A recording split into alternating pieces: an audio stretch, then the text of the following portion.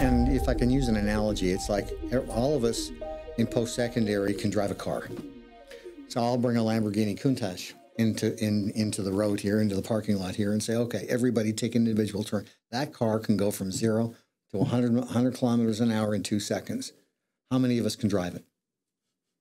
Right? Very few of us. We can drive the car, but we can't maximize what it is. So I use that as an analogy to us as an institution and teachers using chat. We've seen chat. We go on and we play with it. We play with large language models. We play with this stuff. We play with artificial intelligence, but we don't understand what drives it or how to drive it well.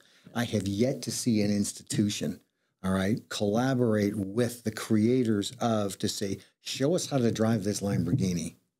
Yeah. All right, and maximize its use to its efficiency. We can't do that yet. I hear teachers, we've been to webinars where they're saying, we're using it, it's writing my lesson plan. Are they even analyzing the lesson plan to see what's coming out of it? They're not. They're using it to sound, it's the cool thing to do. Yeah.